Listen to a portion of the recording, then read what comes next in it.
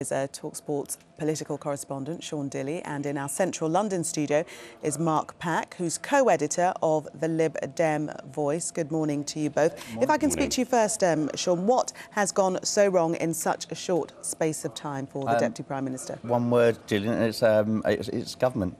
As simply as, because a year ago, if you look at Clegg factor as it was, we saw a situation where there was a man who, all of a sudden, he'd been, no disrespect to the Liberal Democrats, dreaming about government.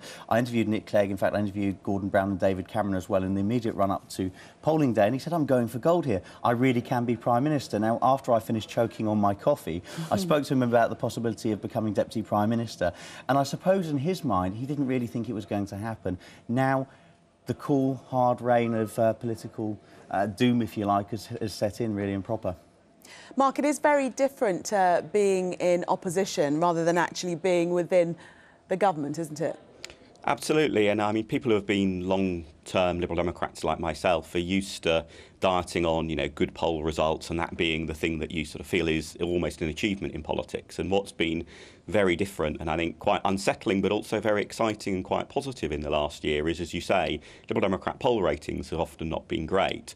But there are huge numbers of Liberal Democrat policies actually being put into practice. And in the end, that's the point of politics, is to have a view about how society can be made better and to have a chance to implement it. Poll ratings are nice, but they're not really what politics should be about. But do you agree that something has gone terribly wrong, that the dive in the ratings and also in the public perception of Nick Clegg, once described as being as popular as Winston Churchill? I don't think anybody would say that this morning. What's gone so badly wrong?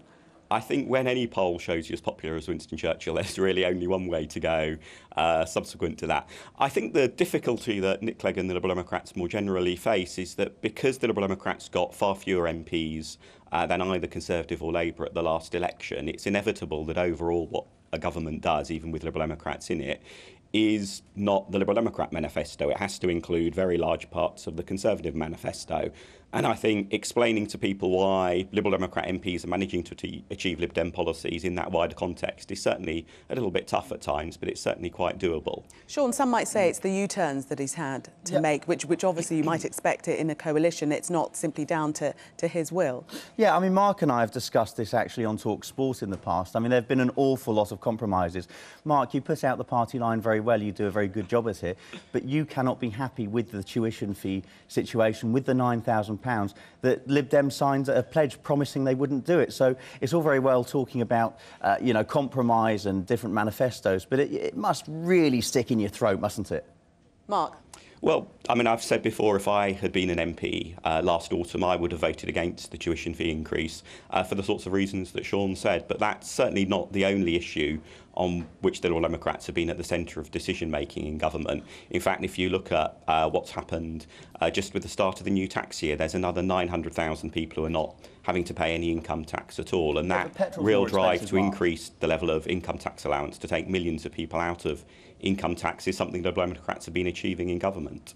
Just on a more superficial level, do you think he's being badly advised? We had the fiasco with the internship, the fact that he didn't say that he was given work experience or organised by his father. That came across very badly with the public. I think it's a very sensible approach to take, and I think it's perfectly reasonable for someone to say, look, I know I've benefited from certain things in my past life. We had to find out, though. He didn't say we had to find out.